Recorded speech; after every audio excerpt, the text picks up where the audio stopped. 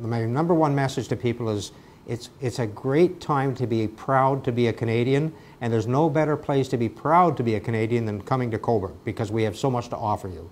Everything we do in the town of Cobourg, we couldn't do it without the volunteers. And once again, you know, when we wanted to establish the committee, the 150 celebrations for Cobourg, and the first two people I contacted were Peter Delandy and Nicole Beattie, and asked them if they would be chairs. They both responded immediately. They'd be delighted to do that.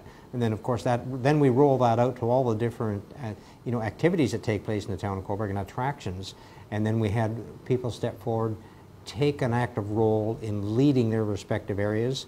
And of course, again, we couldn't do it without them, because they're the ones who do a lot of the vetting, determine who's going to put in an application, what do they think would be good for a 150th anniversary event. So I think, you know, I just can't say enough about the committee.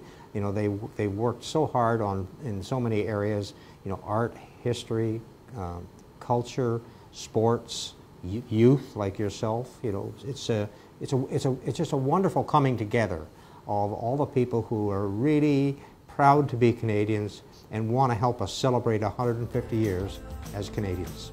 On behalf of myself and all of Town Council, Happy Canada Day.